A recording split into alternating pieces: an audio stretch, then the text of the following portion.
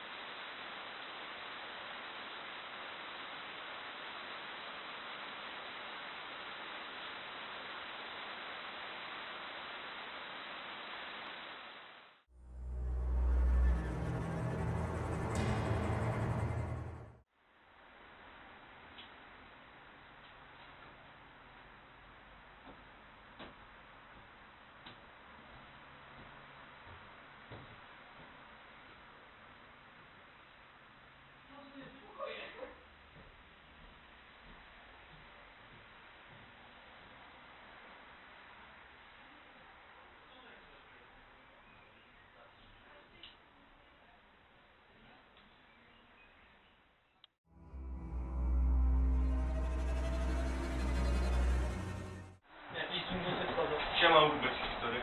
Oni tak zrobili w pałacyku. Nie, widziałem. Jakie gimbusy też To przyszły. jest taki boiler? Coś takiego. Pewnie nagrzewali konektory. No i nie wchodzą gdzieś tu zobaczyć. No. A tam mam właśnie miniaturkę z bratem jak stałem. Widziałeś? Miniaturkę. No? No.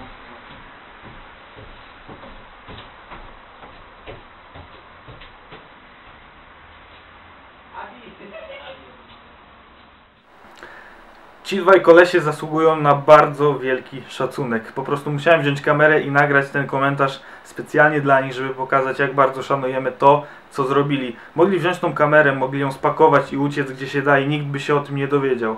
I nie chodzi tu nawet o to, że wzięli nas za jakąś inną grupę. Mogli równie dobrze pomyśleć, że jakaś straż monitoruje obiekt. Oni po prostu uszanowali to, co ktoś inny robi. Nie wiedzieli, co robimy, nie wiedzieli, po co tam jest ta kamera, ale ją tam po prostu pozostawili. Chłopaki, YouTube bije wam brawa. Jeżeli to oglądacie, dajcie znać w komentarzu na naszym fanpage'u. Jeżeli traficie na ten film, odezwijcie się. Na pewno nie ominie was coś fajnego. Ale to jeszcze nie wszystko, co dla was przygotowaliśmy. Oglądajcie dalej.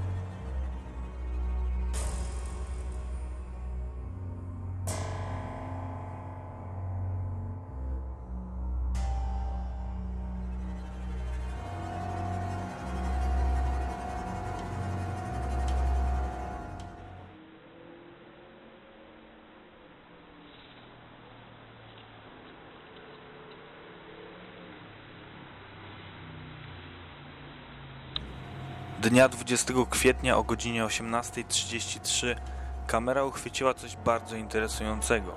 Przelatujący obiekt przypominający dużego orba.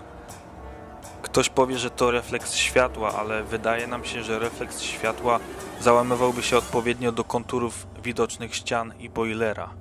A kamera jednoznacznie zarejestrowała płynny ruch obiektu od lewej strony do prawej.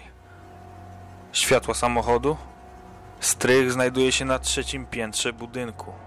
Dajcie znać w komentarzu, co o tym sądzicie i czym według Was jest ten latający obiekt. Tymczasem spójrzmy na drugie nagranie.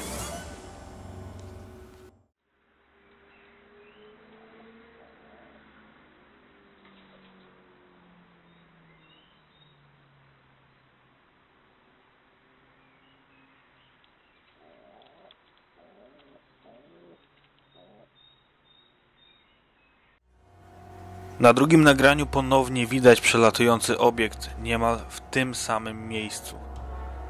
Czy to może być tylko kurz, a może jednak coś więcej?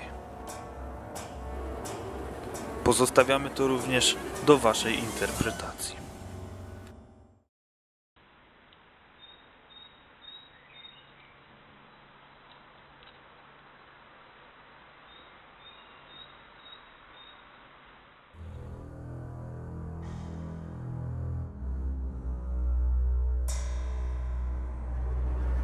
Po kamerę wróciliśmy 21 kwietnia. Na szczęście nikt jej nie zabrał i nikt jej nie zdewastował. Dzięki wsparciu kilku osób mogliśmy zrealizować pierwszy film z nowej serii na naszym kanale. Mamy nadzieję, że odcinek Wam się podobał i koniecznie dajcie znać, co o nim sądzicie. Zapewniamy, że będą pojawiały się kolejne. Do zobaczenia w kolejnym odcinku.